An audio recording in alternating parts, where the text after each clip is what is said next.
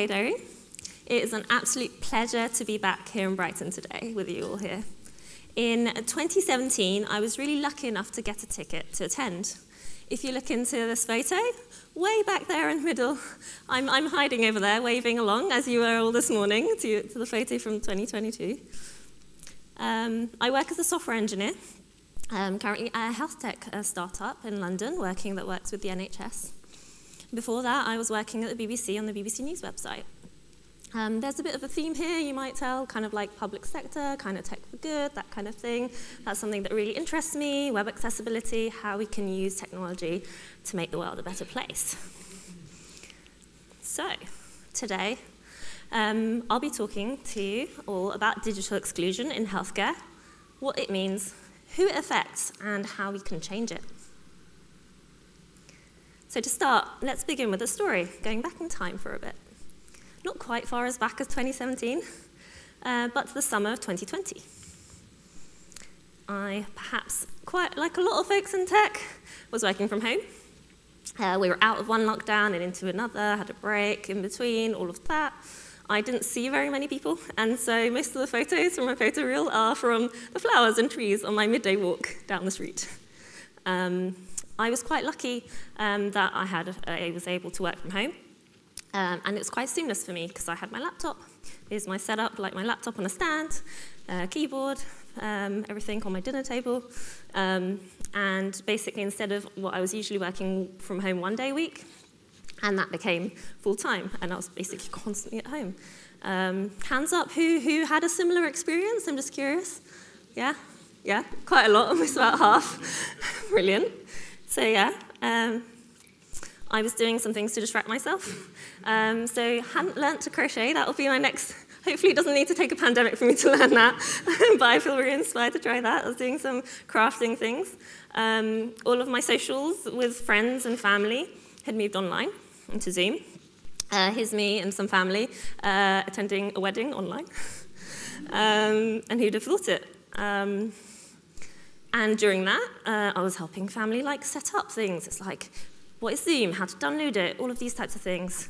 Okay, being tech support.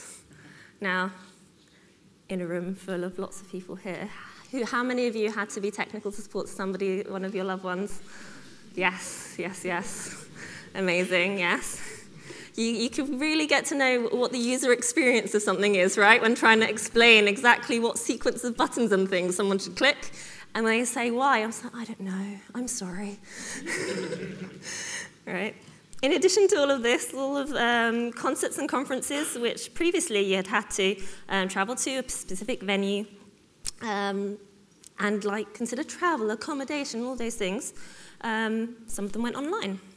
And so for many people, they didn't have to do all of these things, and they could still attend. So there were theatre shows that you'd need to be on, in Broadway in New York, but you could see them in London or anywhere else if you had an internet connection. And for friends who with chronic illnesses and disabilities, a whole world of experiences had opened up that previously were locked away from them. Alongside all of this, as all of this was happening, I was listening to the news, and I was checking the NHS website quite often, to be honest. I checked checking any time someone said that their vaccinations would be ready for my age group. I'd be refreshing and seeing when I could sign up. And then in summer 2021, I booked it in for my vaccination. So I went onto the website. I didn't need to phone my GP, wait in the queue, stay on hold. None of that was needed. I just booked myself in, got a text message, and knew where to go. Really simple. And I wasn't alone in this. Over the course of that time, 20 million adults in the UK booked vaccinations online, and that's about 61 million vaccinations.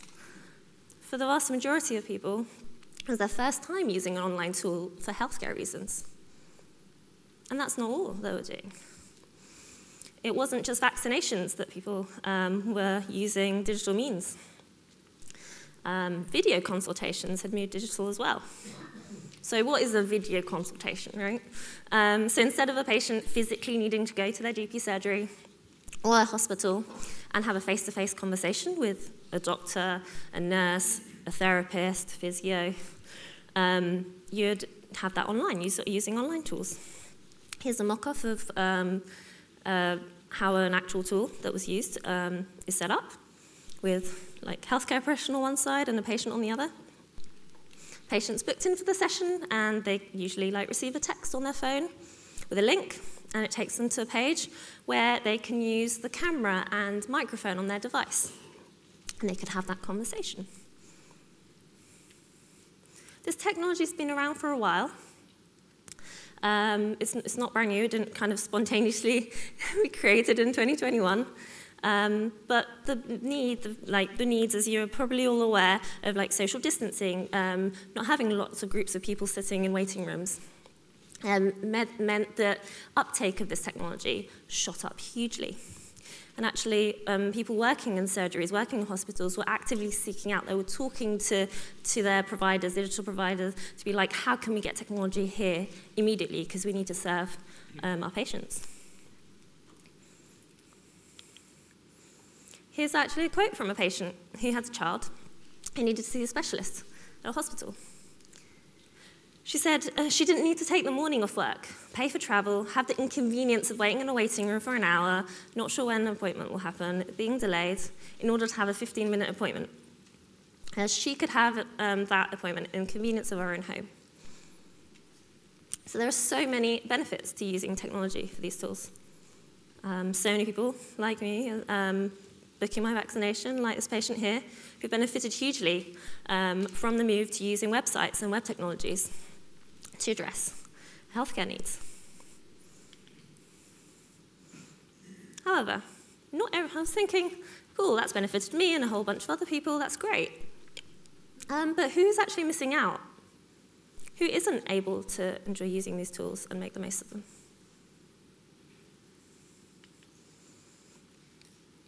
Some people have patchy internet. Photo of a rural location up in Scotland. Some places are like this place, where if they were trying to book in their vaccination, they might get flaky internet. They wouldn't necessarily receive the text message immediately. Might be wondering, oh, is this going to work? Has it actually gone through? Has it not? Do I need to call my surgery? What's happening? So they don't necessarily have that reliability of having fast internet and consistent internet. And this isn't just rural places either. There are blocks and hotspots even in large cities and towns and other places that just don't have connectivity at all. There are thousands and hundreds of thousands of people in the country who access digital services using assistive technologies. This is a photo of a woman using a laptop also with a braille display. There are lots of different technologies. So you may have heard of screen readers and other types of tools that people use, and those are fantastic means in order to access digital content and communicate with other folks and consume content, healthcare content as well. However, not every website is set up in a way that has, as we talked about before, a semantic HTML that is using the best practices in order for folks with assistive technologies to make the most of them. So this is a barrier. This can be a barrier. So that's another group of people that may be excluded. There are thousands of people who don't have fixed postal addresses. I'm based in London, and if you walk down pretty much any major street, especially in central London, you'll see a lot of people who are homeless and who may not have a fixed postal address. This is a photo of a traveller community in England. And generally, if you're unaware, Roma traveller communities, they have a nomadic way of life, and there's a whole part of their culture is so to not have a fixed address somewhere, but to move around and things like that. And what was interesting is that some folks actually there's a barrier for them to receiving healthcare. So there's a report in 2019 by a community called gypsytraveller.org that carried out a blind testing with calling up GP practices across the country and basically saying that they were a patient and they'd like to register to be a patient in that practice. 48% of GP practices contacted wrongfully refused to register that person. It's a legal right in order for everybody to have access, but they either had the wrong information or the systems that they are using require them to have a postcode and that kind of information, and so they're like, oh, I can't do anything. And so those are people who, I mean, this was a study, but that represents a lot of people who are trying to access healthcare that were otherwise being prevented. Did you know that 1 in every 5 people in the UK are in poverty? Now, if you listen to the news, especially lately, you hear about the cost of living crisis, with bills increasing at a far higher rate than incomes. Many families, not just the poorest, will need to decide between like food and heating costs and whether to get the shiny new internet data package or even smartphone device.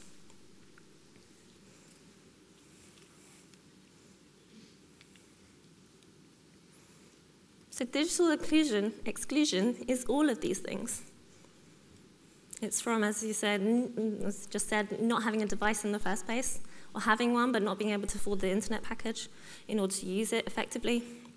It's having, maybe it's like that you have had those tools, right? But the barriers is that the app or the website doesn't support the way you need to interact with it. Digital exclusion is also the systems and processes that you have not being flexible enough to allow for your current way of life.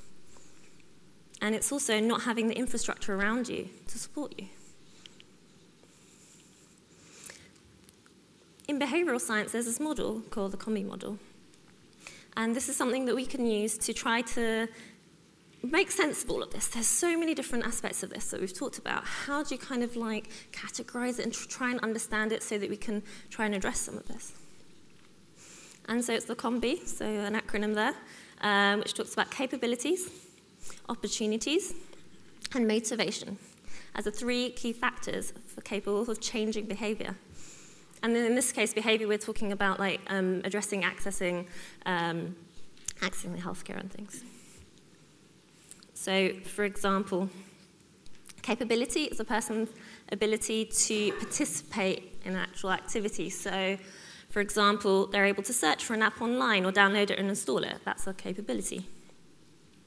Opportunity is about like external factors that make behavior possible. So that's like having access to a device, having access to the internet, things like that. And lastly, motivation, which I thought was really interesting because I hadn't really considered it before.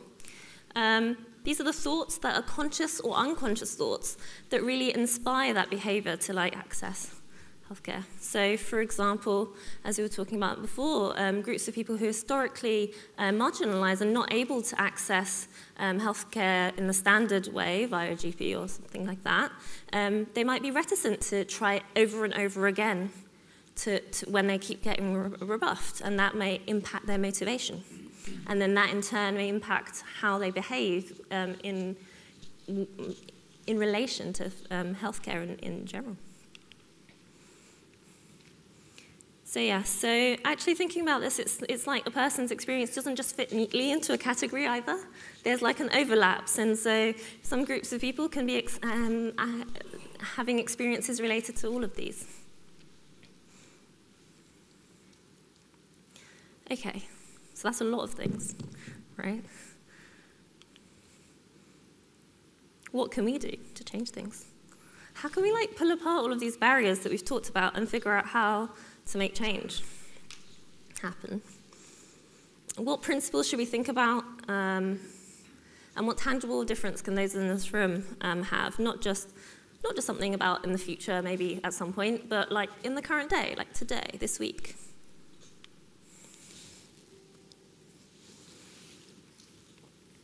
So these are principles that I think are really important to think about in general,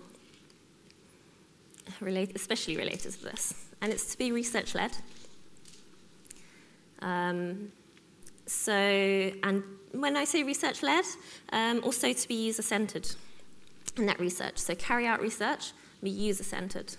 So those are terms. I've been working in tech for a few years, and I hear these kind of terms thrown around a lot. I'm not sure if you hear them thrown around a lot. And in a lot of cases, they're just like things that sound like shiny, like jargony words, right? But I particularly want to emphasize being user-centered rather than product-centered. Because, I don't know about you, but when we, in a lot of cases, when you talk about research and you work in a team that's making websites or apps, we're thinking about research. How well does my app do with a group of people? How does this web page have an impact on the person? And we're not actually thinking about what the user, or in this case, a patient's real experiences. We're not really focused on their lives and what they need. We're really focused on our products and like validation for the things that we're doing. So yeah, so I think this is a particularly important thing to think about, to really be focused on the user, or in this case, patients. And talking about it being holistic. So not just considering the 10 minutes that they're going to spend on your website trying to book an appointment or something like that, or trying to get a video call set up, but think, how does that fit into their day, their lifestyle? Talked about earlier how some folks don't have fixed addresses. In a lot of cases, that means they won't be able to register for a local library. That means they won't be able to access free computers and internet, and all sorts of things like that. And so, even so, somebody might be like, oh, they can get access if they really try. Well, yeah, would you like to have your private doctor's conversation in a local library when you've got lots of people listening in? I'm sure I wouldn't.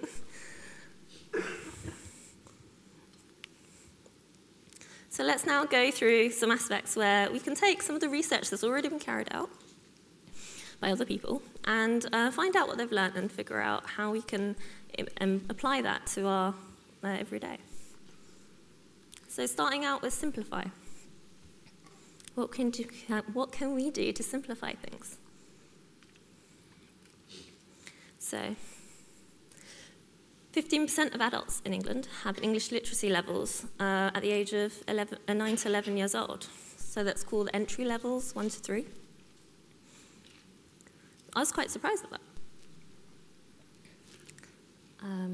One thing that you might have noticed is that healthcare content has a whole bunch of jargon and acronyms, and if you've ever actually asked for a printout of a conversation that your GP's had with like a consultant in the hospital, it can be kind of terrifying, because you have all these contents of like something is calcified and all of that, and you're like, oh my god, am I going to get arthritis? Like, what is this? And apparently it's just that you broke your toe a few years ago, and there's something there, and it's like, okay, cool. Lots of jargon. Terrifying, right? But yeah, so what can we do about that? We can use plain language. Those of you who are in libraries a lot as a kid, like I was, might find this icon, this stamp familiar. It's on the back of a bunch of books and textbooks and things like that. So this is a logo by the Plain English campaign. And if like a pamphlet or a book or something it's like meets the standards, you could apply to have it approved. You can even have a website approved. I remember seeing some of these ages ago on like HTML websites at the bottom of those. And what that means is that we're using plain language. And we talked about plain language being important for, like, you know, it could be 15%, probably more of the population. But also it will be helpful for folks with learning disabilities, simplifying the language. How about the many people where English is an additional language? They run it on top of the other languages they know already. But they're using idioms and like phrases and casual language interspersed with acronyms and jargon and all of this type of thing. It's quite overwhelming, so we can use plain language. Well, what does that really mean, plain language? Here's an example that's on the Plain English website. Specifically, there's a section on the medical information, which is quite interesting. And it's some of the quite straightforward things, you think. So it's taking something from using passive voice and using general terms like general categories like patients and talking, changing that to the active voice and talking you directly, you are the patient, and simplifying some terms. So before, an information helpline is also operated by ABC Hospital Trust for the convenience of patients. And changing that to, we also run an information helpline for your convenience. How do you feel hearing one versus the other? Hopefully the idea is that it's talking to you in a really helpful way, as though somebody is explaining something to you directly, and not that you're kind of reading a user manual somewhere.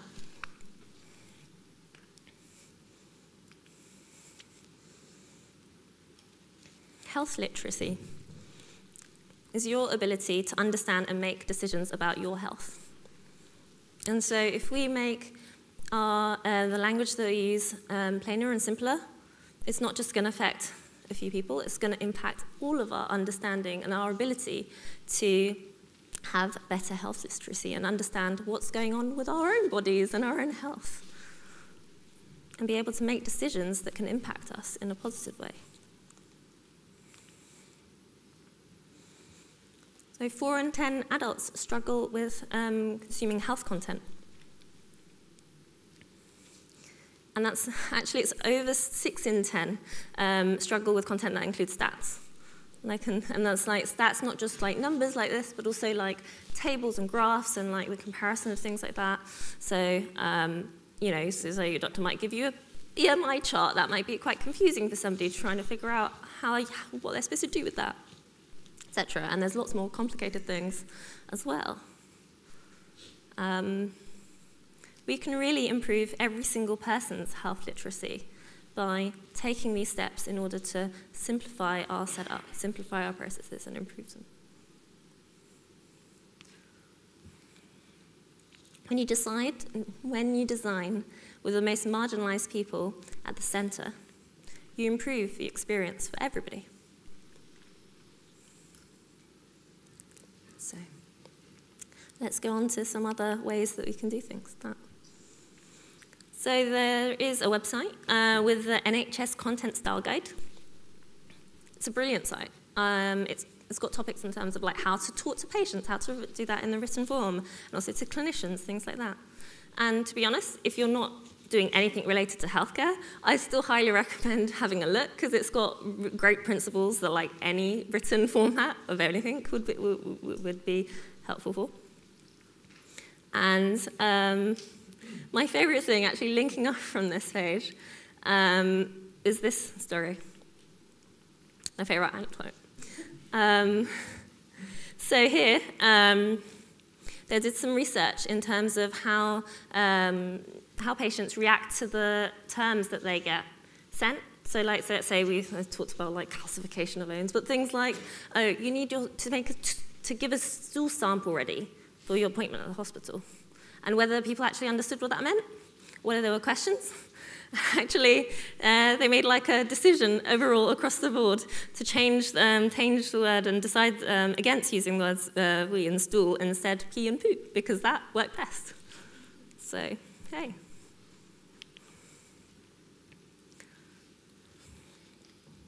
In addition to the language that we talked about, you can simplify technical complexity. And cool, we're in a room of people who care about tech and work in tech in various different ways, or have an interest in interacting with tech. And so here, technical doesn't necessarily mean what you or I might call technical, in terms of like, you know, needing to spin up a server or build a website or things like that. It's how you interact with technology as well. So I don't know about you, but the way, when I kind of encounter a new website, I like to click on everything. I like going to the menu, figure out what's on there, and like go into the footer, and like click a toggle and see what that button does, and all that kind of thing. But there's lots of research that's been carried out that shows that there's quite a large percentage of the population that's pretty much terrified of doing that. They're terrified of breaking things. Terrified that, especially if it's related to healthcare, they're like, if they do the wrong things, then that might lead to like their GP not getting a message, or something going wrong and their consultation being put back. And it creates a lot of anxiety for some people as well. And so we're talking about simplifying technical complexity, talking about they're all like simple everyday things. So reducing the number of interactions that you need to get to full content. So this is an example that is like, I've recreated, it's not exactly how I've seen it, but it's pretty much similar to this, where there's this bit of text which looks like a link, so I was like, I know I'm going to click it. Does it take me to the web page? What does it do? And actually, it had this little tooltip which gave the address. And I was like, why? Why do this? And like looking at the rest of the page in context, I could kind of tell that they wanted to like simplify the page layout and make like it was in a wider card, and they wanted to like make it in line with the buttons and all of that, and make it pretty and like lean so it looked like a mobile fare. But you're adding complexity there. It doesn't need to be there. Could just have it below or things like that. You don't need to hide things in accordions all the time that need somebody to like tap 10 things to get to the end and see the content. Make things simple. Reduce that technical complexity, if I can say that word. Have a single action per page. This is another principle that's talked about in the content style guides and probably a lot of like gov.uk websites and public sector services as well. Is have a single action per page here. If you use the booking system online for your vaccination, you've probably got to this page quite a lot. What is your NHS number? One clear action, one field to fill in, and one action to submit that and continue to the next page. You don't have a whole form of like, okay, what appointment do you want and what this and all this is all on the same page. No, you've got one action, it's really clear, and then you can move on to the next stage. No distractions at all. So another aspect that we can think about, a principle, is to give users choice. So I just talked about taking away choice in some way, give users choice, what's happening here. And it's about not forcing users to interact in a certain way. So, equality is giving everyone the same web form to book their appointment in and saying that's it. That's all you're going to use. No other options. In this diagram, there's lots of different versions of similar ones online that you may have seen. There's equalities on the left, and it's everyone's given the same tool to use. And some people face different barriers and fewer barriers, and they can use that just fine. And other people have more barriers to that, and that tool just doesn't cut it. And so equity is actually either changing that tool in order to make it more useful to folks who need it, or replacing that with another one that does a job better. So yes, it's giving users a choice that work for them can lead to them having an equity in their experience. So what could that mean with regards to like digital access and healthcare and things? So one thing that I recently found out was that in the NHS, whenever they're deciding to award contracts to technology providers, so let's say a company that enables video calls or something like that, because that's not all done in-house in the NHS, they contract that out in a lot of cases. Then that NHS trust often, or body, rates the services of organisations and like compares them against a set number of criteria. And one quite important aspect that those companies offer one important aspect which those companies are like rated on is their approach to digital inclusion. So, do they have an alternative to the web form, like a phone line, so that people who have questions about filling in their appointment booking can really talk to somebody and have those fears like assuaged and like have those questions that they have answered. I know that last time I wanted some more information on like a website, there's usually like a web chat in the corner, and you click on it, and it's like the worst thing ever. Because it's like, it can be kind of flaky, or sometimes there's a bot that makes it sound like it's a human, it's got a human face on it, and you're typing in, and I was like, you're not a human. And then it's like, and you type it in some more, and it kind of says, can you repeat that, please? And you try something else, and you can repeat that, please. And it's like you try something else, like, can you just like get me to a human, or just say that you don't know, or just give me the full list? Like any of those options will do. And that's like I'm quite familiar with this. This can be quite frustrating for somebody who doesn't know how to like hack around the algorithm of a web chat on a website. That kind of experience related to healthcare could like put somebody off from accessing, like trying to get an appointment entirely. And like that can impact their own healthcare outcomes. So it's not just a tiny little widget on a website. It can really have monumental impact. And this is a quote from a healthcare professional when they were talking about how they're using healthcare and digital healthcare through the pandemic and after. Well, still through. Whole discussion there. But moving into the future was digital first should not mean digital only. So allow those traditional methods and approaches to live alongside the cutting edge ones. So let's talk about another aspect here. Learning about lived experiences. Learning about all of your lived experiences, patients' experiences. Research, research, research. I can't state how useful this is. It can be a fantastic way to understand barriers that people are facing. And it's important to not just like focus on like that bulk of folks, like the 90–80%, the people who are really vocal, people if you send out an email to your users and they reply and they say, yeah, I'm really eager, because they're probably the people who will vocally complain if there's an issue, or like really be proactive and engaged. No, you need to actually go out and like get somebody, or you or somebody else, to go out into the community to find the people who are not interacting with your services at all. Work with community groups and people on the ground who work with people who don't have fixed postal addresses, who don't have fixed addresses, who don't have internet access reliably in their homes, who are using assistive tech, and bring those people into like this kind of a research lab. This might be really intimidating. People don't have time. People might have lots of jobs. So you need to change the way you do your research. Go to where they live. So this is a photo from my previous job when I was at BBC News, and we did some accessibility user research into how people are navigating a new website, and whether like the headings and buttons and links and like sections all made sense.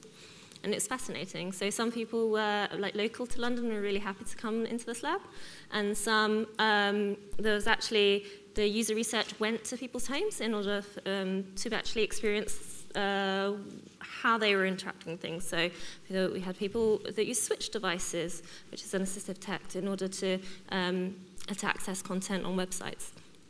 And that is their comfort zone, and that's how, in their own home, using their own tools, and that's how we got a lot of more information about what their barriers were in order to using our website in that case. But it's also relevant for anything really, whether it's a website or an app or anything else.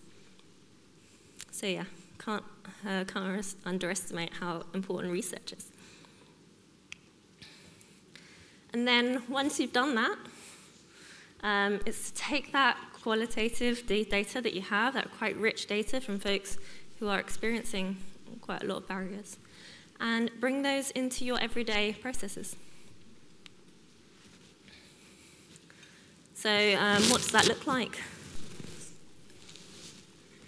So it can be figuring out that, oh, that particular device, that encountered issues when going through tabs and through our page, or our pages, this page is really, really slow to load. Need to figure out why. Let us replicate that in our office using some test devices. Not using our shiny mobiles that are the latest thing, but actually using the things that actual users, actual patients are using. And previously, talking about how to make our world greener and things, and making things lighter, and making web pages performant, using like HTML, CSS, all of these types of things.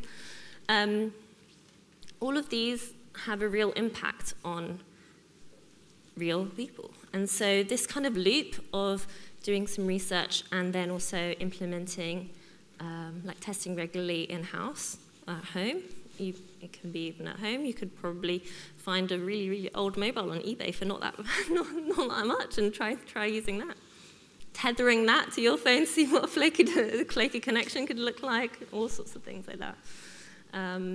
Yeah, highly recommend it. Here's another aspect that we can talk about, building trust. I think this is quite an interesting one because it's about building relationship. I think Lawrence earlier said about how you can't design something if you don't have a relationship with that community or the group. And yes, it's that building that trust. And how can you do that? It's that communication. It's that this will take time. By definition, if you're creating something, you have a relationship with the person that uses it. You might not know them.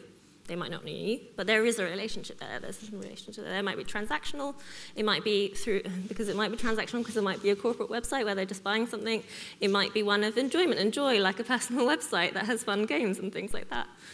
All sorts of things there. But there is a relationship there. And I think it's fascinating to think about, and particularly in the realms of healthcare and health tech, how we can build trust and really go to folks and communities and say that, you know, we are listening and that we actually care about your experiences. You might not know how to address them right now, and that's fine. But being open and honest about that really, really can lead to trust. So, talked about things that we could do, plain language and all of these types of things, building trust. What about all of these other systemic barriers to digital inclusion? We talked about things like poverty and all of these things that seem like so huge, right? What can I do about that? Well, there are organizations that are already trying to do things already. So the Good Things Foundation has done a lot of research into digital exclusion, and as a result set up two really great services. One is a national device bank, making devices, so like mobiles, tablets, laptops, available to those who need them most. And they find these, who needs the most, how do you find that? So they actually partner with local community grassroots groups who really are embedded in communities. And they also partner with folks who have lots of devices. So maybe if your company has a lot of phones and laptops and things like that that they don't need, or that they're, you know, upgrading to the latest shiny new Macs, and you've got a whole bunch of other things, give them a shout. You can donate them. Okay, cool. They'll be like, okay, someone, so somebody who is, who's contacted by that community partner is identified as like they need a device to access their healthcare or important services, and they're given one. But what use is that if they don't have a reliable connection to internet and things like that? There is the National Data Bank, also set up by the Good Things Foundation, which provides free internet data, like minutes, texts, to 500,000 people nationally. And they're working with telecoms organizations in order to provide that.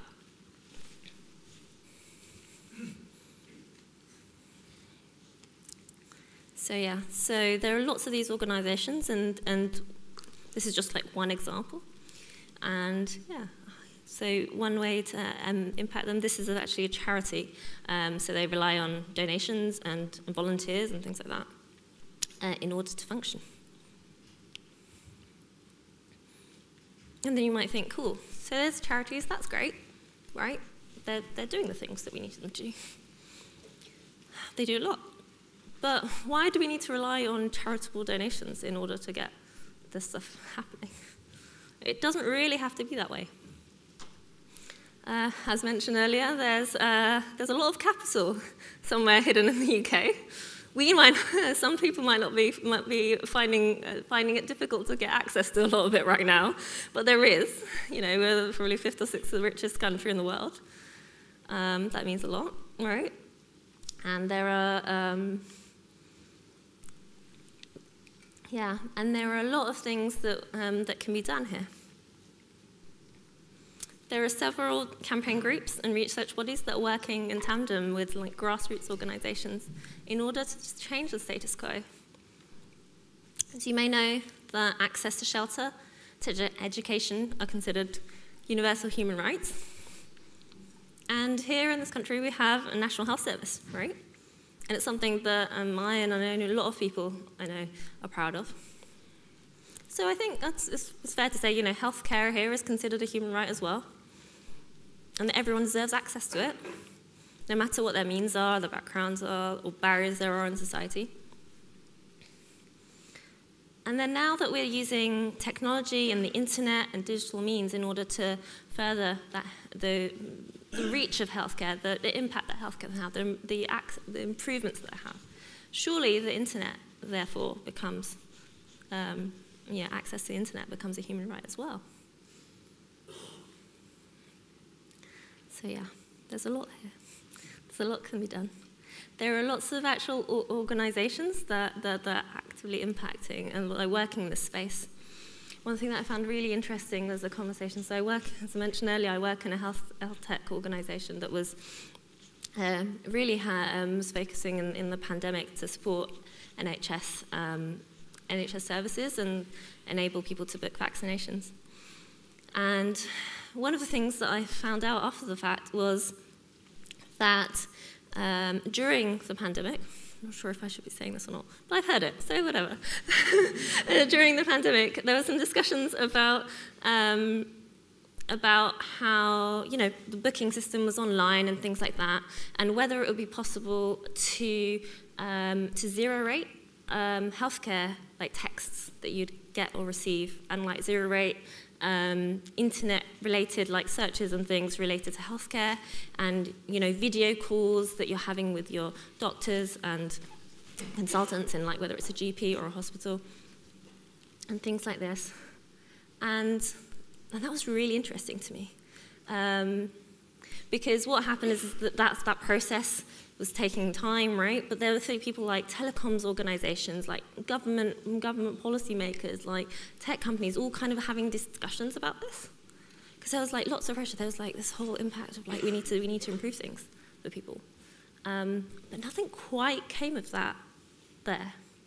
But that leaves the door open, right? That makes it possible for that to happen. That makes it possible, a possible thing in the future. So, talked about breaking barriers to digital inclusion.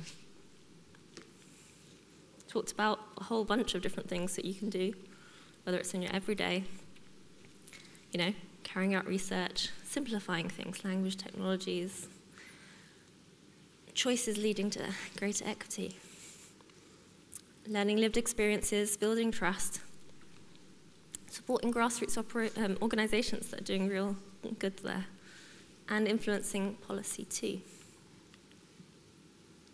So, breaking barriers to digital inclusion. It's all in your hands. Thank you.